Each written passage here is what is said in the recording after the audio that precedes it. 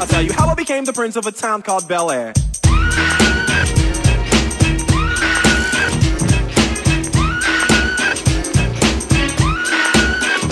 In West Philadelphia, born and raised on the playground is where I spent most of my days. Chilling out, maxing, relaxing, all cool and all shooting some ball outside of the school when a couple of guys who were up to no good started making trouble in my neighborhood. I got in one little fight and my mom got scared and said, "You're moving with your auntie and uncle in Bel Air." I whistled for a cab and when it came near, the lights placed expression and a dice in the mirror. If anything, I could say that this cab was rare, but I thought, man, forget it, yo,